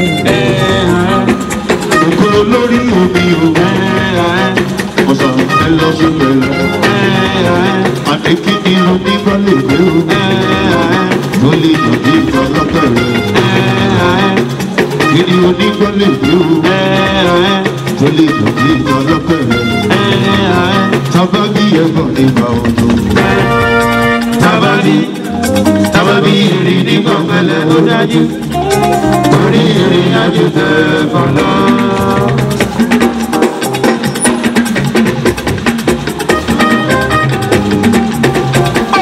Òkun ló lórí omi o. Sádárì ọ̀pọ̀ ọmọ nílé sá. Ọlọ́lọ́gbàjú gbogbo ké dada. Ọmọ ọ̀rọ̀ wọ́rọ̀ gbogbo mi. Ọmọ rí kò ṣàrò gbogbo mi. Ẹ̀tọ́jú tó fún mi òye ti bọ̀. Ẹ̀tọ́jú sádárì ọmọ nílé sá. Ọmọ ọ̀rọ̀ wọ́rọ̀ gbogbo mi. Ẹ̀tọ́jú fọ́kùnrin ọkùnrin ọlọ́lọ́gbàjúmọ̀ rí. Tábàbí ẹ̀fọ́ ìgbà òjò. Tábàbí ìrìn nígbà pẹ̀lẹ́ ó dájú. Orí ìrìn àjò tẹ́ẹ̀bà lọ. Bóyá nítorí ìṣọ́dárí ẹ máa bó wọn lẹ́tọ̀ ìṣọ́dárí. Ó ní mo lè sọ nípa Ìjẹ̀ṣà. Ṣé kí wí ó lè sọ nípa Ìjẹ̀ṣà? Ṣé kí wí ó lè sọ nípa Ìjẹ̀ṣà o? Ṣé kí wí ó lè sọ nípa Ìjẹ̀ṣà? Ṣé kí wí? Ọmọ wa o, òkúrò mi o. Òkúrò mi Ìjẹ̀ṣà o, òkúrò mi o. Ọmọ wa o, òkúrò mi. Òkúrò mi Ìjẹ̀ṣà o, òkúrò mi o. Níbi ọmọ wa kì í jẹ̀kọ́ yágán. Ìran Ìjẹ̀ṣà ògbọ́dọ̀ jẹ bàbá. Ìyàn bá lè fi epo lọ, ẹ bá mi lò fún sẹ́sà jẹ́. Ìjẹ̀ṣà ò fẹ́ràn kàbí yan. Ẹ tọ́jú Honorable Maxwell. Honorable Maxwell ọlọ́lá mo bá ròdú. Nítorí sádárì pẹ̀lú fọ́kùnrin ó yẹ kó àwẹ̀ o. Tẹ̀rẹ̀nà tẹ̀rẹ̀nà tẹ̀rẹ̀. Tẹ̀rẹ̀nà tẹ̀rẹ̀nà tẹ̀rẹ̀. Àwẹ̀ o. Tẹ̀rẹ̀nà tẹ̀rẹ̀nà tẹ̀rẹ̀. Ọkọ̀ yóò kó. Tẹ̀rẹ̀nà tẹ̀rẹ̀nà tẹ̀rẹ̀. Ọkọ̀ ẹ̀kọ́ sọ́nà. Tẹ̀rẹ̀nà tẹ̀rẹ̀nà tẹ̀rẹ̀. Ọkọ̀ ọmọ wa lọ. Tẹ̀rẹ̀nà tẹ̀rẹ̀nà tẹ̀rẹ̀. Ọkọ̀ wa pẹ̀ta. Tẹ̀rẹ̀nà tẹ̀rẹ̀nà tẹ̀rẹ̀. Honorable Maxwell Bọ́ṣẹ́. Tẹ̀rẹ̀nà tẹ̀rẹ̀nà tẹ̀rẹ̀. Àwẹ̀ o. Tẹ̀rẹ̀nà tẹ̀rẹ̀nà tẹ̀rẹ̀. Àbá o. Tẹ̀rẹ̀nà tẹ̀rẹ̀. Honorable Maxwell Bọ́ṣẹ́ mi. Ọlọ́lá gbajúmọ̀ Bọ́ṣẹ́. Lójú ìsìn ọkọ̀ yóò kú. Ọlọ́dẹ kò sọ̀rọ̀. Ẹkùn kúrò lọ́dọ̀ ọmọ wa lọ. Ọmọ wa mọ̀ ìjà, ọmọ wa pẹ̀ta. Ọmọ wa lẹ́nu bá wà ó. Yorùbá mi tọ́jú ẹ̀, fẹ́mi fẹ́mi ayọ̀fẹ́. Yàgò ṣe ọmọ lẹ́gbẹ̀jú wọn. Ó ṣe fẹ́mi fẹ́mi, ọmọ oyè ti wọ̀.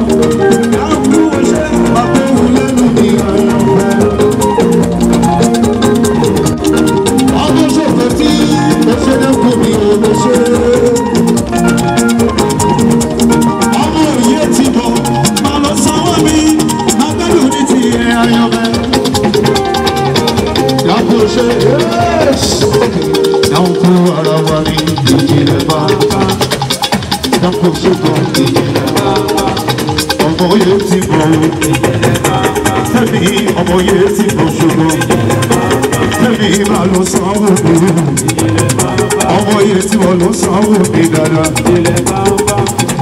dákun ara wa ní ìjìnlẹ̀ bàbá dákun ara wa ní ìjìnlẹ̀ bàbá ó ṣe fẹ́mi oyè ti bọ̀ oṣù fẹ́mi ló tún sọ wípé níná lọ́wọ́.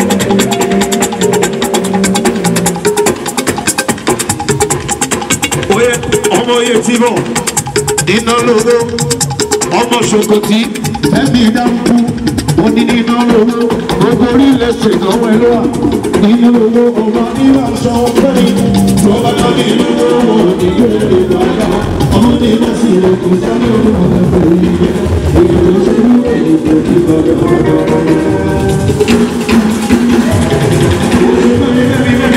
ọmọ yóò fọ́ ó bá sọ̀rọ̀ mi lọ nínú owó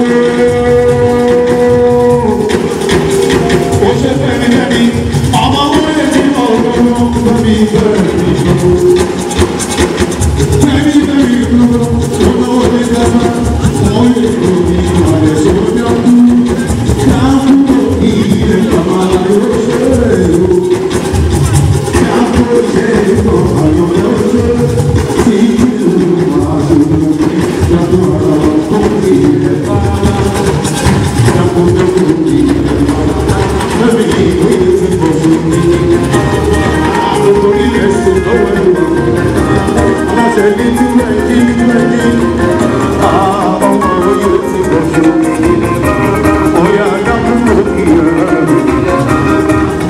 ọmọ oyè ti bọ̀ ọ̀yọ̀bẹ̀ ọ̀yà dákúrò kí 1, 2, 3, 4 dákú àṣọrò rẹ̀ bí wọn nínú wọ́n múlò gidi gan àlùkò àwọn lórí.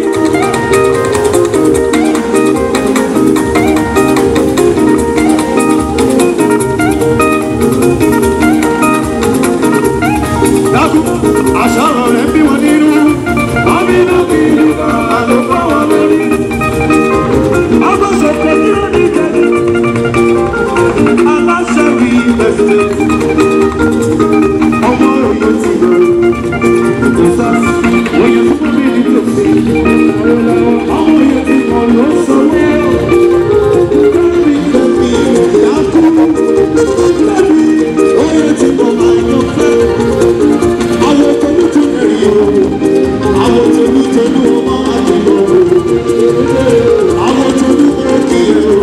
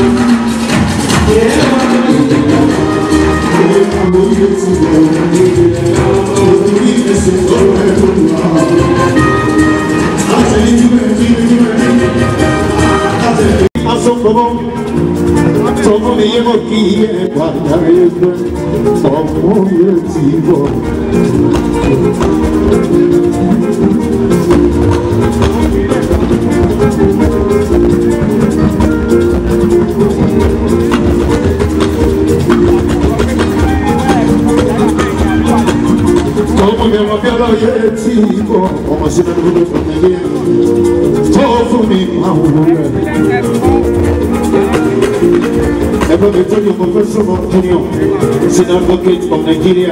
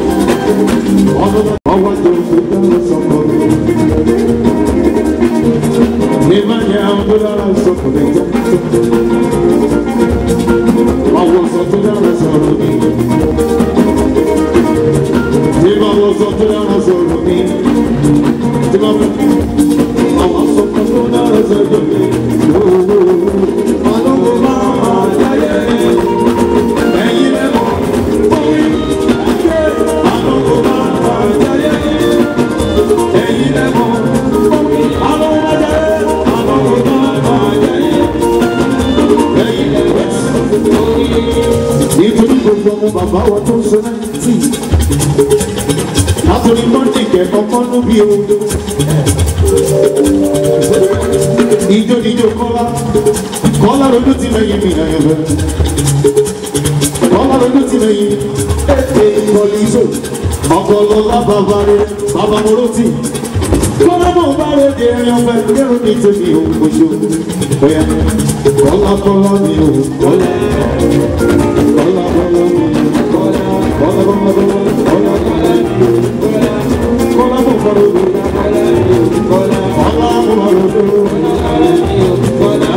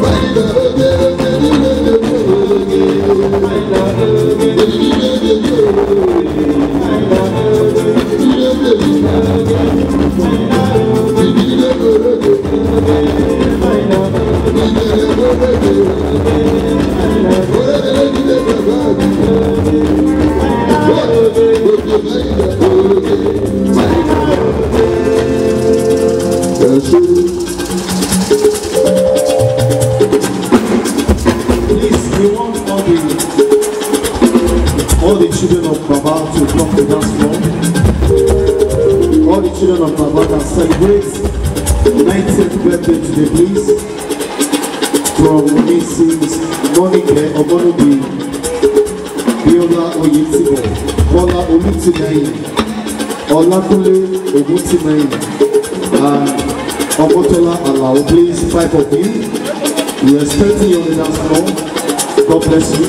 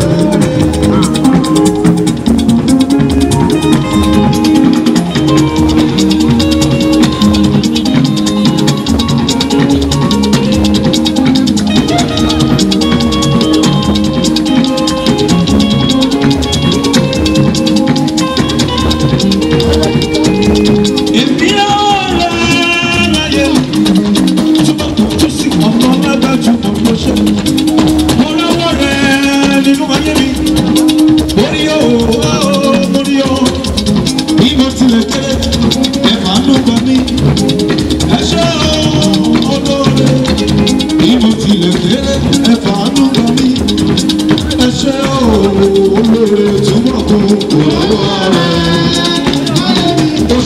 omi jíjí. Ọmọ ọlọ́run ọ̀gá òkè. Ẹ̀ẹ́dáyé mi. Orí o, orí o. Ìmọ̀ tí lè kéré, ẹ̀fà àdúgbò mi. Ẹ̀ṣẹ̀ olóore. Ìmọ̀ tí lè kéré, ẹ̀fà àdúgbò mi. Ẹ̀ṣẹ̀ olóore. Túbọ̀ kó tọ̀tà ẹ̀ mọ́lẹ̀. Tọ̀tà ẹ̀ mọ́lẹ̀. Ó yẹ tọ̀tà ẹ̀ mọ́lẹ̀. Tọ̀tà ẹ̀ mọ́lẹ̀. Èmi ti tọ̀tà mi mọ́lẹ̀. Tọ̀tà ẹ̀ mọ́lẹ̀. Adéyínká oṣù. Adéyínká ọmọba. Ọmọba yẹ kọ̀ márùn tẹ̀. Ọmọ wọn kó pàdé ògbó yóò ṣe. Adéyínká ló ní tèmi. Ẹgbẹ́ náà èyí tèmi ẹ̀ lọ́rọ́. Adéyínká ti dé ẹni tá a retí ti dé o. Ẹ ó bá mi sẹ́yìn o. Adéyínká olóríire. Èyí tèmi ẹ̀ lọ́rọ́. Adéyínká ti dé ẹni tá a retí ti dé o. Ẹ ó bá mi sẹ́yìn o. Ẹni tó lè nà ó kó tún sẹ́yìn kó tún sẹ́yìn. Wọ́n sọ wá Adéyínká, ó ṣe mo dúpẹ́.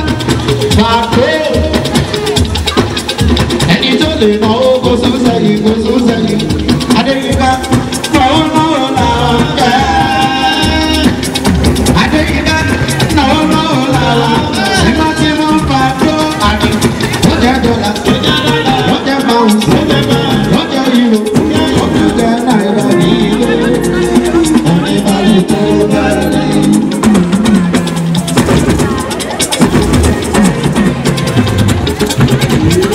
Adéyínká ṣe mo dúpẹ́ ogun lẹ́nu mi, ọ̀dọ̀ ti yẹ náà á dà yọ. Wọ́n ti gbé mi ní òṣè mo dúpẹ́, bébè iná mi ló ní bọ́. Ìdèmí ní tèmi o, yóò yẹ náà sí ní ọ̀dọ̀ ẹ̀. Adéyínká bá mi tọ́jú pẹ̀lú, ó ń san owó mi lẹ́ẹ̀kẹ́sẹ̀ tiwa. Ọ̀dọ̀ ti yẹ náà á dà yọ. Ìdèmí ní tèmi o.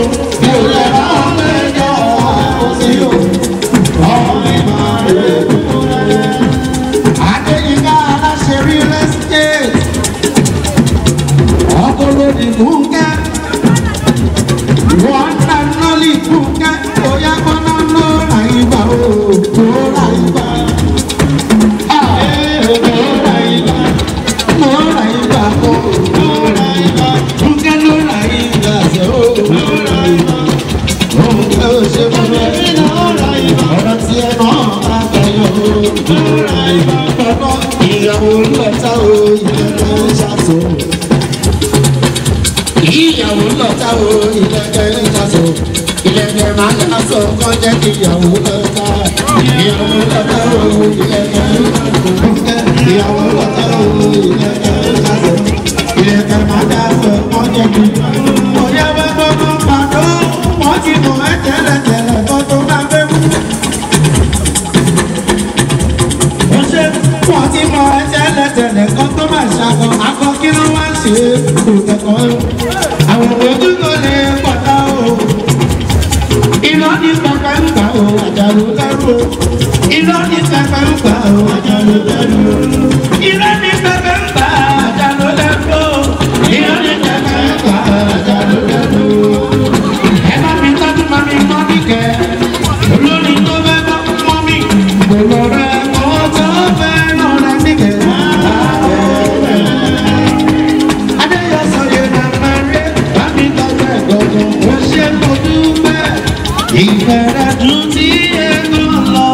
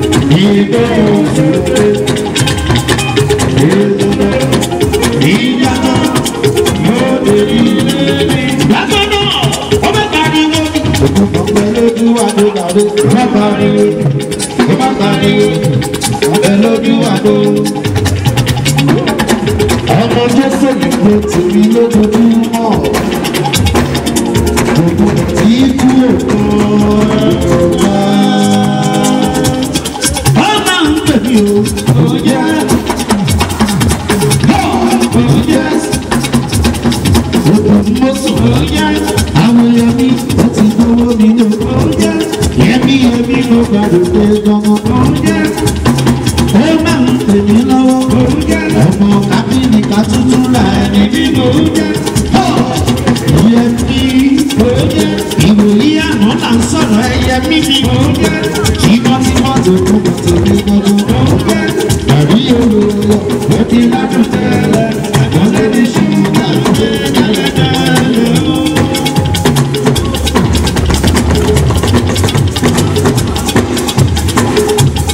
Tímọ́tímọ́ àánú bàbá ṣọ́bẹ̀ lálàáfíà lára lójoojúmọ́. Ọlọ́run fi tèmi náà. Ọlọ́run fi ṣàmà gbèsè lọ́kọ̀ọ̀kan.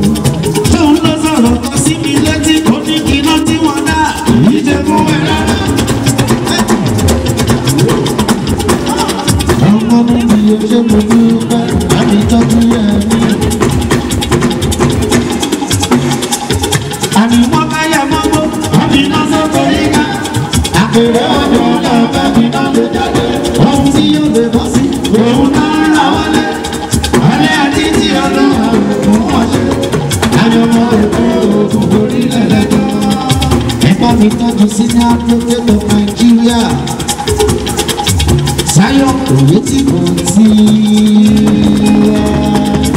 Ó sọ wípé òun bá lára ṣe pọ̀ bá a nílé alára. Ṣùgbọ́n ojú ti lówó bí dé odò ó sùn ti rí gbọ́ngàn. Òun bá lára ṣe wọ́n bá a nílé alára. Òun bá àjẹrò ṣe wọ́n bá a nílé àjẹrò. Òde ọ̀rọ̀ mú àgbà tí ó lọ. Gbogbo ohun tí o bá ṣe, òun la yọ bàbá. Tí o bá ṣe òun la yọ bàbá.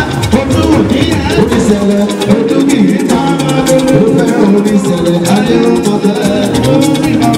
Ṣùgbọ́n màá ló ń kọ́kọ́ oníṣẹ̀lẹ̀ dákọ̀ oníṣẹ̀lẹ̀ fún. Ṣùgbọ́n ọ̀nà tọ́lọ́run dáṣòro láti ṣe ìṣẹ̀lẹ̀.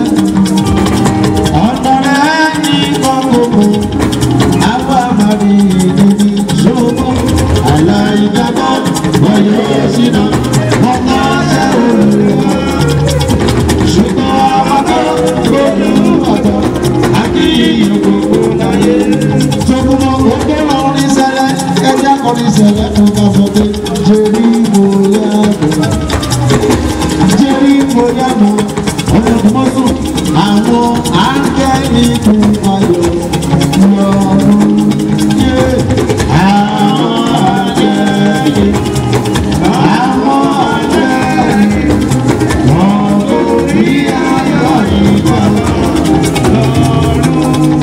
Ṣé mo dúpẹ́ òjàre, òkòkò ikú òkòkò kan lọ́mọ yẹn. Láti tọ́jú ẹ̀, yàtọ̀ tèmi Táyọ̀ oyè síbọ̀. Nínú advocate of Nigeria bàbá tèmi náà. Òun ló ní kí n sọ̀rọ̀ lórí nígbẹ́. Èmi ni mo ẹṣẹ́ o, èmi àwọn òní. Èmi ni mo ẹṣẹ́ o, èmi àwọn òní. Ìkókó lágbára mi ọ̀ní ní mo tó púpọ̀. Èmi mo ẹṣẹ́ o, èmi àwọn òní. Èmi ni mo ẹṣẹ́ o, èmi àwọn òní. Èmi kókó lágbára mi ọ̀ní mo ẹṣẹ́ o. Tàbí Táyọ̀, ilé kéde ń darí orí ẹ̀ nínú oko. Ó kalẹ̀ lára kẹ́tẹ́. Oyè tí kò tèmi nìkan. Ilé kéde ń darí orí ẹ̀ nínú oko. Ó kalẹ̀ lára kẹ́tẹ́. Ilá ìlòkòrè, bàbá ní nílẹ̀ ẹ̀gbọ́n. Ìdí inú kọ̀kọ̀, ọtí bá ti mú ẹ̀kọ́. Òun láti wé ẹ̀rọ ra. Gbogbo àkìní ti tó gbára lọ. Yẹn kí ni máa ń mi kàn. Òun gbogbo ní sẹ̀fẹ̀. Mọ́nì kẹ́tí dúró gbọdọ̀ gba lójoojúmọ́. Ó ṣe wọ́n dúró pẹ́ màmá tèmi. Tó bá wá gbẹgbẹ gbọdọ̀, àsìkò láyé ẹ̀dá kan kò mọ̀. Múra tèmi gbọ̀ngàn, múra lábàbọ̀rù lẹ́nu mi. Bámi tọ́jú ló ní tèmi rẹ̀ tẹ́tẹ́. Mọ́nì kẹ́tí dúró gbọdọ̀ gba lọ́wọ́ ẹ̀mí. Mama kọ́. Ṣé mo dúpẹ́? Ẹyin máa ṣe kó ló dàbọ̀dọ̀ ní aláyé. Ìgbà bàtà tí mo sì gbé gbogbo rẹ̀. Gbogbo wáyé kan kọ́lẹ̀ tàbí lẹ́rù wọn torí. Ibi tí sọ wípé tó ní aláṣẹ. Orí kọ́kí sórí